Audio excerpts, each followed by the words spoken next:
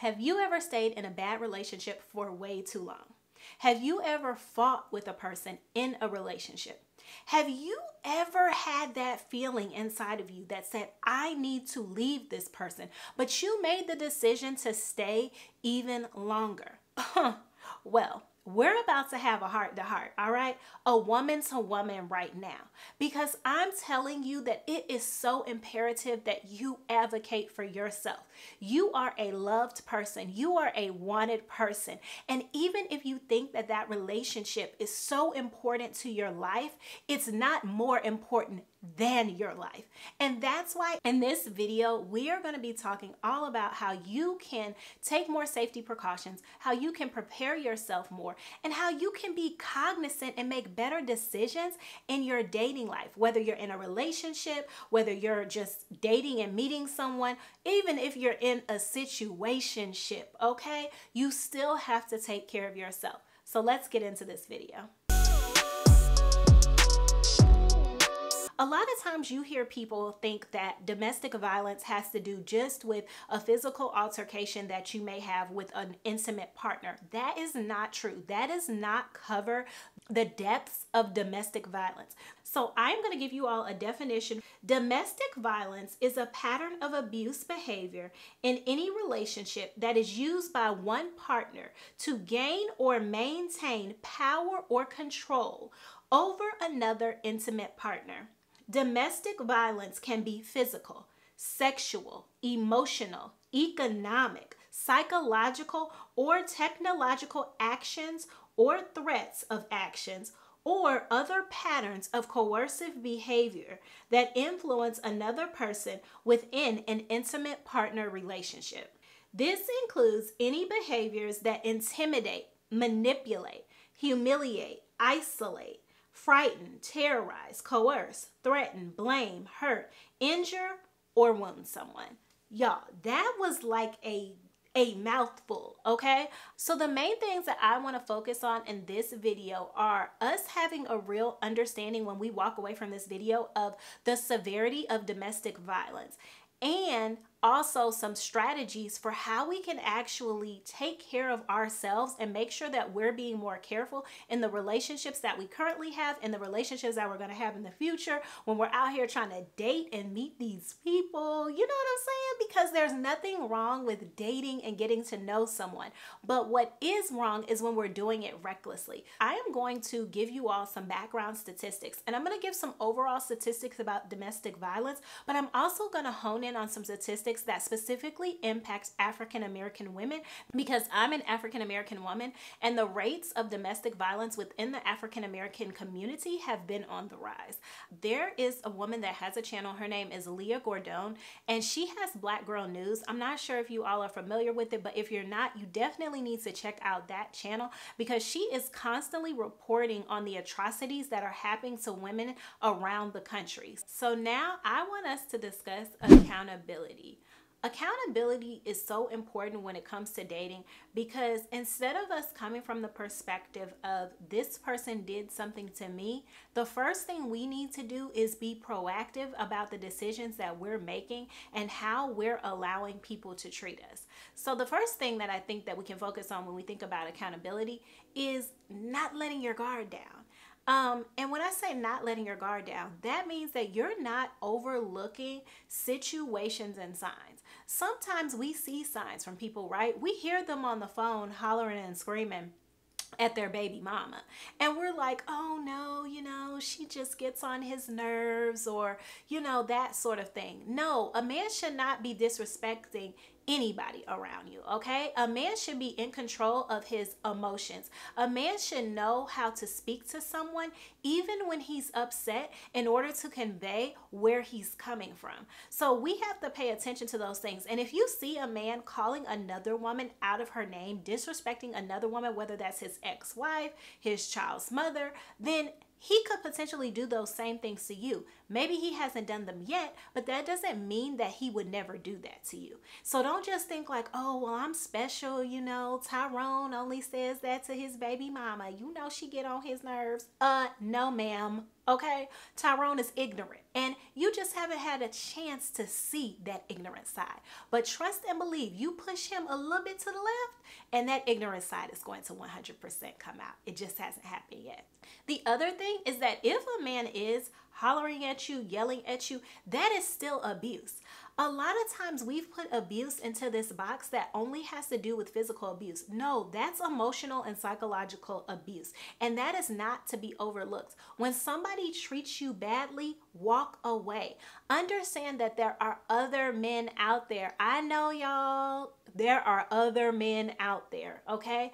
You have got to really believe within yourself that you're okay with or without a man, but that you're not going to stay in a situation just so you can say, oh, I have somebody.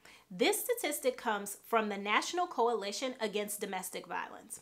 1 in 4 women and 1 in 9 men experience severe intimate partner physical violence. Intimate partner contact, sexual violence, or intimate partner stalking with impacts such as injury, fearfulness, post-traumatic stress disorder, use of victim services, contraction of sexually transmitted diseases, etc. And I think that that is just such a powerful statistic because like 1 in 4, that's crazy. All of us probably have someone that's in our family or someone that's close to us, a friend, who has experienced a domestic violence situation. And a lot of times we don't even know that this person has gone through this because so many people are being really quiet about their suffering. And I'm definitely going to discuss this a little bit later in the video. My next tip when it comes to accountability is research who you're dating. Okay, you should absolutely research the person that you're dating. And no, I'm not talking about going through every post on his mother or his child's mother's social media. That's crazy, okay? I'm talking about looking and seeing if the things that he's telling you are aligned. Check out if he has a LinkedIn. Like he says he's a professional and he has such and such business. Check out his LinkedIn. Is it up to date? Do you see that he has these type of connections? If he's not a person that's active on LinkedIn, does he have a business website that you can actually look at? You can definitely look at Google, put someone's name and information in there and see what comes up. But you could also get a background check. If you're thinking about being in a serious relationship with someone, if you're even just going in isolated circumstances with the person or isolated places, you need to know who this person is. There's nothing wrong with doing that because all you're doing is protecting yourself and knowing who the person really is that you're bringing into your life. And hopefully they're running one on you as well. Another thing that you could definitely do is there's an app called True People Search. You can use that app to actually look up a person based on their telephone number, based on their name. I don't know if date of birth, they have several different things, but you can research that person and it will at least give you some information about previous places where maybe they've lived, also people who they're associated with. There's nothing wrong with you going and getting that information. Now, if you start pulling up on these different addresses and stuff, hey, Nia did not tell you to do that, all right? That's crazy, okay? You're just simply fact checking is what we're going to call it, okay? Fact check the brother. That's all you need to do. Something that it's so important for us to remember is that you can accept an apology, but not the person. Meaning, if someone treats you badly, you can say, yes, I accept the fact that you are apologizing to me, that you are saying that you did something wrong. Because understand that a lot of abusers are very, very quick to later on come back and say, oh, baby, I'm so sorry. I never should have done that to you. You know how much I love you. I love you more than anybody else. Nobody will love you the way that I love you. No, you can accept the fact that this person wants to apologize, but that doesn't mean that you accept that person. That doesn't mean that you ingratiate that person back into your life. That doesn't mean that you keep that person around. You still have to be able to say, okay, thank you. I appreciate the apology and good riddance. Like, peace out.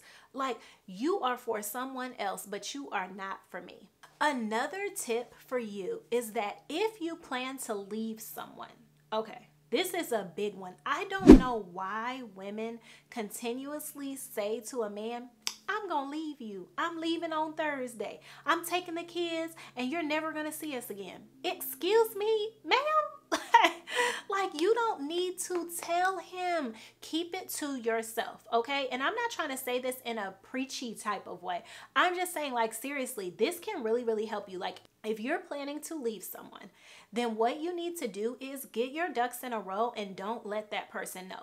Do the move when the person is gone, when they're not at the home, like any other time. Or if you have to do it when the person is there, make sure that you have 3 to 4 other people on site who are there with you. You can also call the police and let them know that you're going to be moving out and what the circumstances are. There are resources that are out here to help you, but you have to actually utilize those resources. But what you don't need to do is let that man know exactly the date and time in which you're leaving. Because what do? The people who are super, super crazy, the murderers out here, the killers out here, oh, I'm gonna get her before she goes, okay? You're not gonna leave me. You won't have a life without me, but you've already let him know exactly what you're doing. So please be so careful about telling someone what your intentions are and what you're planning to do. Once you move, make sure that you're moving into an undisclosed location, okay? Make sure that no one knows where you are besides like your close family, and maybe don't even tell mutual friends. People that you both know don't need to know where you're actually living because it could slip out. That person could have your address in their phone. They're hanging out with this individual. They leave their phone there. The person picks up the phone. They access the information. Now they know where you're located. Another tip of advice is that once you've actually moved out of the home, if you do have children with this person, then you all should meet at the police station for your exchanges of your children. The other thing is, I have read about several situations where children have been killed by their father after the relationship has ended because they're so upset about the divorce. So if you have an inkling that something could happen to your child, please get a protective order immediately. Please get a lawyer. Please go to the courts. Please do something. Hotline this person so that you are not putting your child in a dangerous predicament. And ultimately, it's not your fault if something happens to them because the father is supposed to still protect their child. But I know how I would be if that was my kid going somewhere with someone that I don't even feel safe with. It's not going to happen. Like, I'm going to have to figure out a way so that my child doesn't have to go there. So definitely, I'm not an attorney. Please consult a lawyer or a child's advocate so that you can get more information on how to protect your children. Another thing to do is that once you get a new place, make sure that you're installing cameras, but change your passcodes on anything that that person would have had access to. You can also put an alert on your social security number, right? So that this person doesn't have access to your information so that they cannot also abuse you in an economic way. Make sure that you have locks on everything. Like, you'd be surprised the things that people do when relationships end. According to the National Coalition Against Domestic Violence, more than 40% of Black women have experienced intimate partner physical violence, intimate partner sexual violence, or intimate partner stalking in their lifetimes. And more than half of Black adult female homicides are related to intimate partner violence.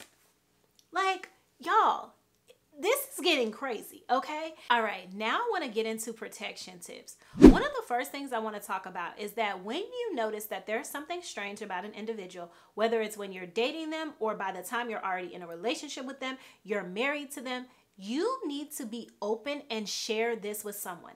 Many of us get into situations and we're afraid to tell other people what we're going through and what's happening.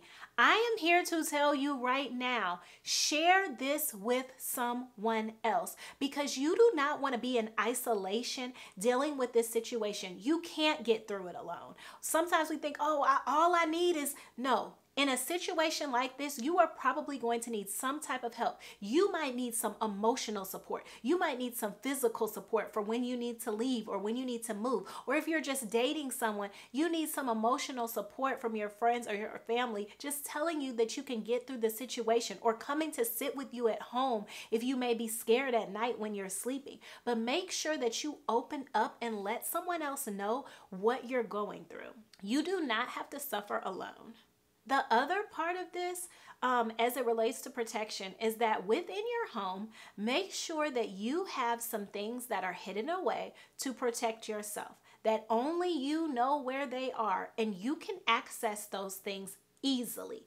Put them in places where you can boom, okay? If I know if something happens or something escalates, I can easily grab this particular item. Now, I know that that may be difficult if you are in a marriage with someone, and that's why it's just like, okay, absolutely, you need to leave. You know, like you can't, there's no fail-proof situation that you can try to put together, or a plan that you can put together.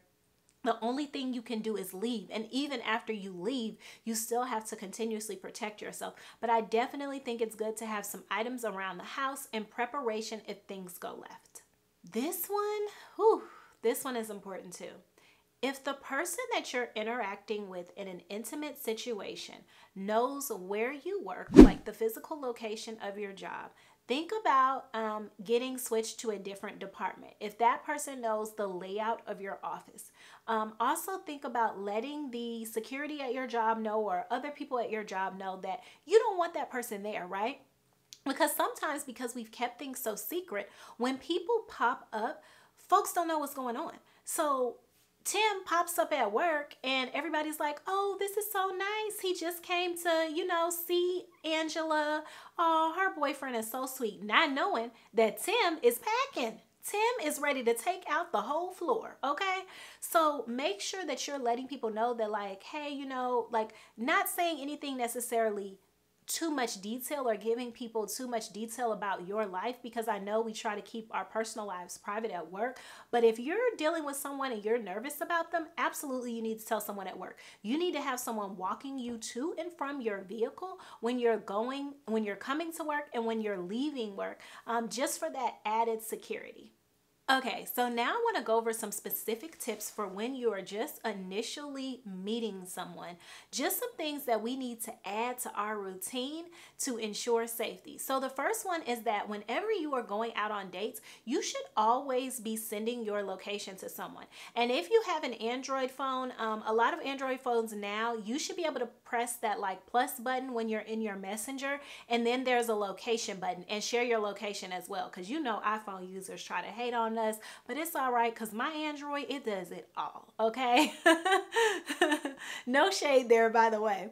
The other thing is, if you're not able to share your location, then you can go into Google Maps, and there's a way that you can connect someone to your Google Maps and send your location to them that way. But always letting people know when you're going on dates who you're going on the date with. Someone should have their first name and their last name. If you can get a picture of their license plate or their driver's license, that's just an added layer of safety. The other thing is that when we're going out on these dates, sis, don't drink too much. I know you're having fun. I know he's talking that good talk. I know he's handsome and he smells good.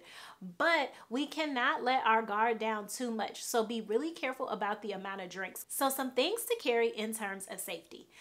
Definitely get some pepper spray to carry with you.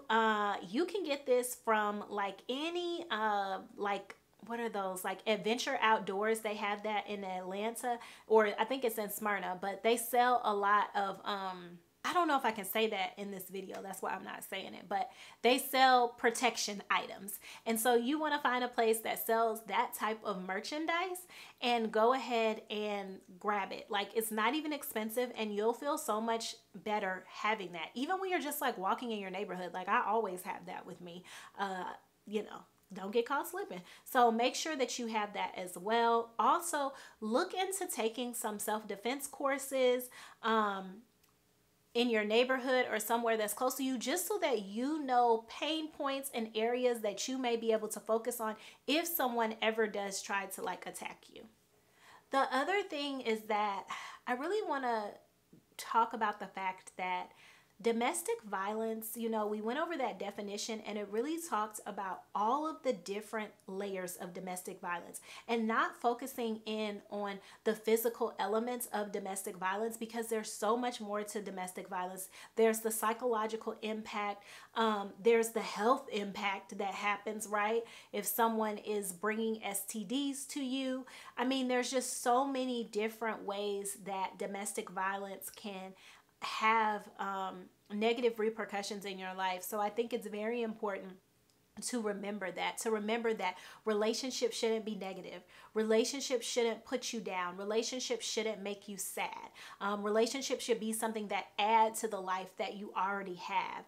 Just like you're adding to that person, they should also be adding to yourself. And so one of the things that I think is really important to focus on is self-love. When you love yourself, you just tolerate a whole lot less. Like, I can honestly say that I'm at the point where I do really love myself. And so that means that I love myself enough to be on my own.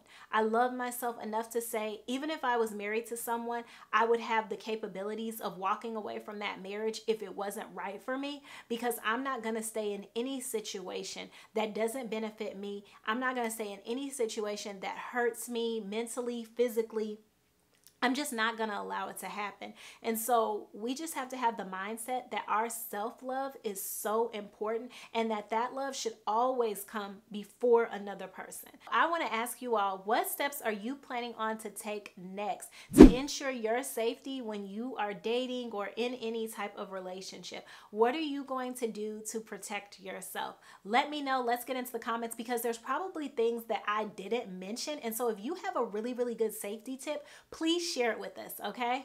This is how we can all learn and grow. The National Domestic Hotline is open 24/7, so do not hesitate to call them. Their number is 1-800-799-SAFE. Again, 1-800-799-SAFE.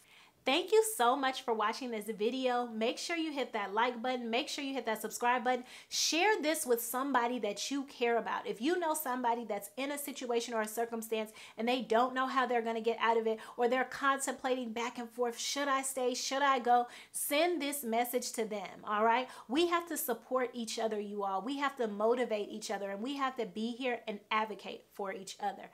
And be blessed.